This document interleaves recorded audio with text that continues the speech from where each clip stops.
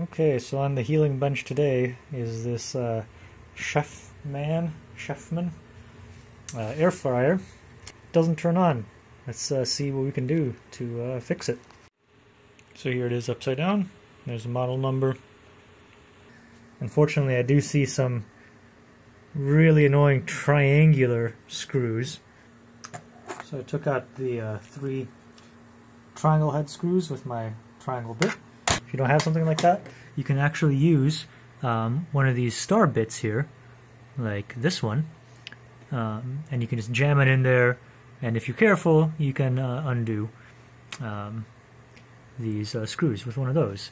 And because I'm a person of principle, I have found 3 screws with the same thread pitch that have a non-hostile thread or a head on them, and I will be using those to replace these evil screws. Yeet. Pull off the feet, you get access to the screws. These are just normal Phillips head. Now it looks like this cover comes off, revealing our switch. This screw here, with the weird triangular head, is actually required to be removed. The 2 ones in the back for the power cord are not required. Frankly, if you didn't want to find a triangle head screwdriver or mess around, you could probably just drill that out.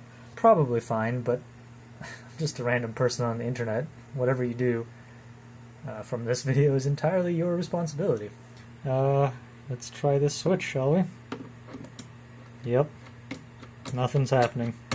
Just undo those these top 2 screws here, that one and that one. Take the switch out. There we go. Alright, well here's the switch in question. It's a standard microswitch, 16 amp, 125 or 250 volt. Pick one of these up anywhere, should be good to go. I seem to have used my last microswitch. So instead, if you're like me and don't have one handy and just want to get this thing running, well, you've got a couple options. One, the bad idea. The bad idea is to just... What I'm going to try to do is I'm going to try to disassemble, well, I've already disassembled, disassemble further this switch and try to revitalize it for a little bit of time anyway, until I can get my hands on a new switch. As the contact has gotten to be high resistance, this part has gotten quite hot.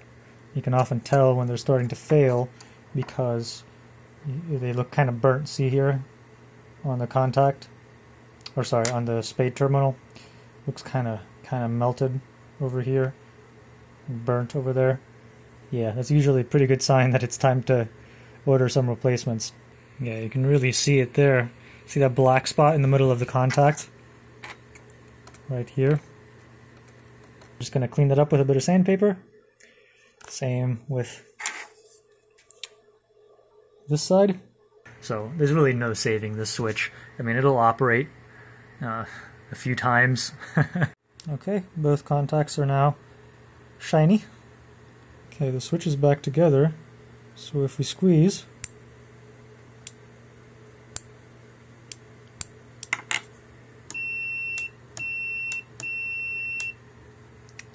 it works. So just to add to the jank, I had to bias the actual little actuation lever with a bit of yeah, not even gonna say it. But if you close the thing, it does work. It works. For now. No one will know our little secret, right? Right. Anyway, just get a new switch.